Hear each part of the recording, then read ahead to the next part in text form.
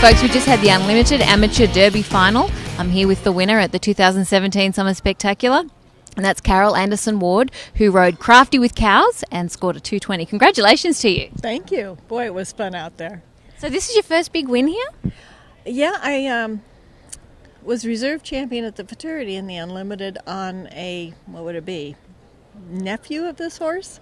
So I have the whole family at home, and they're all really cowy and good horses. So just fun getting to ride one and then the next, and this will take Crafty over $200,000 in earnings. So you've obviously been quite successful with the horse at other shows. Yeah, RL Chartier was third in the Futurity on him this last year. Darren just tied for the win at the Pacific Coast Derby in June. And yeah, he's just a great little pony. So how did you feel in the go-rounds and coming into the event? Nervous, really nervous. I mean, when you ride a good one, you just don't want to let him down. You know, so you're just trying so hard not to make a mistake.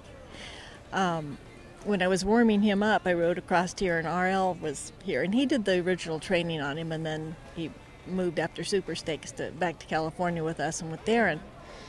And when I rode across, I saw RL sitting there, and I said, "Oh, this is fun, RL." And he's got a big smile on his face, and one of them that was sitting there said, "Oh, if you think this is fun, wait till you ride down to that herd."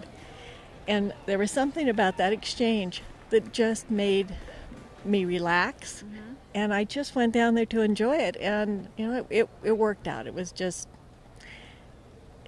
kind of a dream come true on a horse that I love.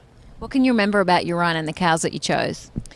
Well, my first cut, I really wanted the white cow with the little smudge over its brand, and it just wanted to kind of hang up and stay inside the herd. I couldn't get it to the outside. And then one of our other favorites stepped up on the outside of the herd, and so I just walked up and cut that first, figuring it'd be easier to find the white cow, you know, when we went back. And it just was one of those things that was meant to be. It was like it just stepped up and said, "Oh no, take me." You know? So how did you feel when you saw that score?